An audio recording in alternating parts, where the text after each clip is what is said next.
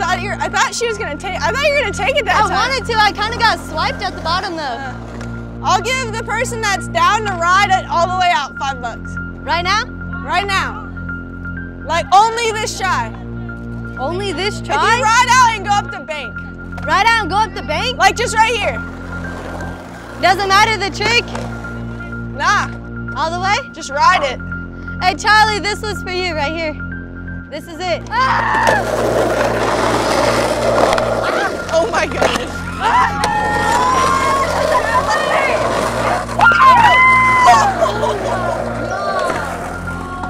You got the lamb though? Oh, I'm in it. Shoot. I'm in it. Damn! Woo! That owes you $5. Heck yeah! Bro, damn, did you get that? Please, yes! I was hoping you were gonna fucking keep rolling. That was so sick.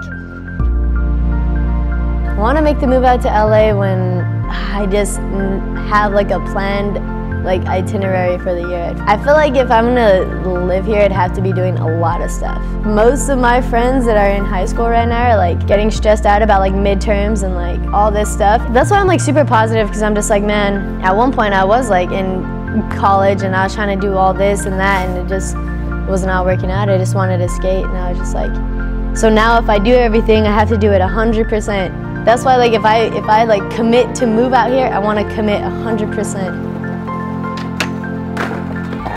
At some point, being a girl, it can affect you if you let it affect you, I feel like. I mean, if you just put out there like, oh yeah, I can't do certain things because I'm a girl, then like you can't do that, then if you put that in your head, then you're not going to be able to accomplish whatever you're trying to accomplish.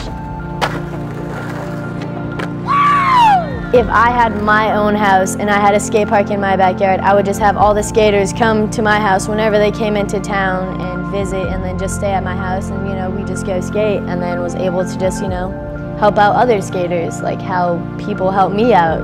If I just woke up every morning and my on my itinerary would just be skateboarding. That would be the dream. For me, being a girl skater, I never really thought I was gonna get sponsored, because I thought only guys could get sponsored, but then I got sponsored, and then I'm like, whoa, I just broke that barrier.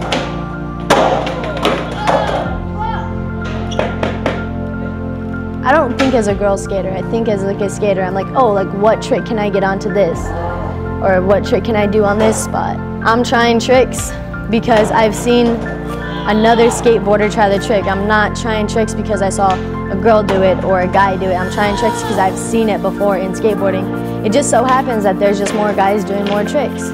It's just skateboarding, wired the same way. There's gonna be just as much girls as there is guys if we just keep pushing for, just becoming a better skateboarder. Not the best girl skateboarder, but the best skateboarder you can be personally. And if we keep doing that, then the ratios are gonna even out, and then the audiences will grow on both ends, and then gender's not even a thing anymore.